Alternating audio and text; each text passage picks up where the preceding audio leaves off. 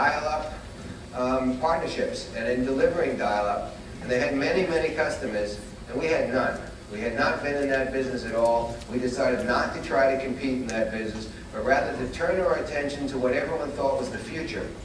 We thought it was the future. We thought the future was coming faster than perhaps a lot of other people did. And we turned to partnerships. It began the first partnership within SBC and SBC Yahoo, where we became a participant in broadband, and we became a partner, and it also created for us the backbone of a very, very successful subscription business for Yahoo, or a fees business for Yahoo as well. As you all know, that expanded to, actually we expanded faster than SBC did. Now SBC, AT&T is expanding as fast as we are, but it included